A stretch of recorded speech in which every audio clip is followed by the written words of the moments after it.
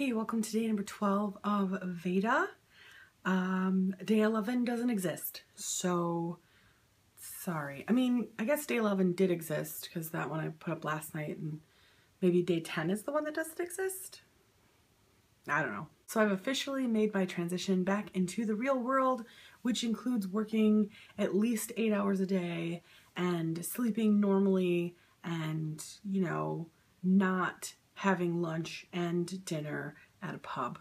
For the most part, I'm okay with that. I really like my job and I like sleeping in my own bed, and I really like the people that I get to hang out with when I'm here in my home state and country. But at the same time, I'm also sad about it because I really just enjoyed being somewhere else. I'd never really given a lot of thought to traveling around the world because my biggest thing and my bucket list thing was going to Ireland. And now that I've been there, I am really excited to go other places. I don't totally know everywhere else I want to go yet, but I know that I want to go to Iceland, preferably when the Northern Lights are prevalent. I would like to go to Italy. I would like to go to England, of course, and Scotland, and, maybe France. I don't know, that's not really on the top of my list, but it'd be cool to go there. Greece, I'd love to go to Greece, and, I don't know, Australia maybe.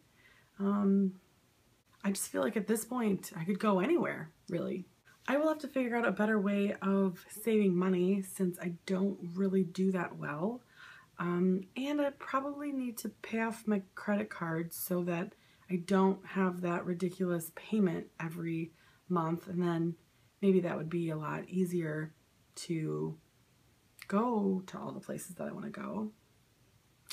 Not maybe, it absolutely would be easier if I didn't have all that credit card debt. So yeah, I guess I'm gonna turn into a world traveler. I don't totally know how to do that yet, but I'm gonna figure it out. At any rate, thanks for watching this weird rambly video about traveling, and I'll see you tomorrow.